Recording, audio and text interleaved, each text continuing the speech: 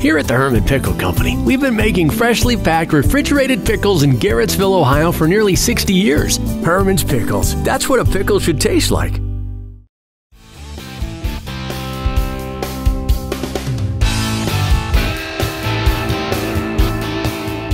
Great match today. Can you talk about today's amazing match? Yeah, a lot of back and forth play here. Should have not been as close as it was. Just a lot of mistakes were made, but I bounced back here in the last set, kind of taking over.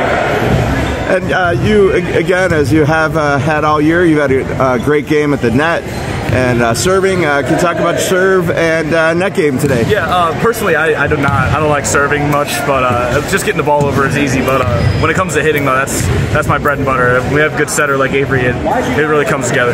Yeah, are there any specific kills that you had that stand out to you? I know you had a lot today. I don't know, it probably was like second or third set, I don't remember. It was a hard one, straight down to 6. Kind of gave us a little bit of a lead there in the third.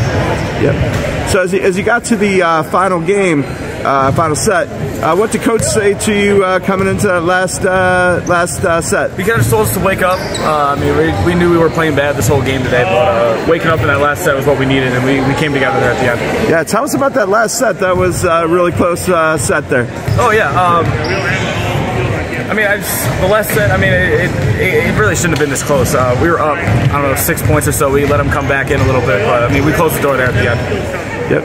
So you guys moved to, I believe, 6-1 on the season. Yes, sir. And yeah, what do you look forward to as you continue through April here? I mean, we just got to keep this record up. I mean, 6-1 sounds really good. Should be 7-0, but we're gonna keep this up all season. We're gonna make a run here.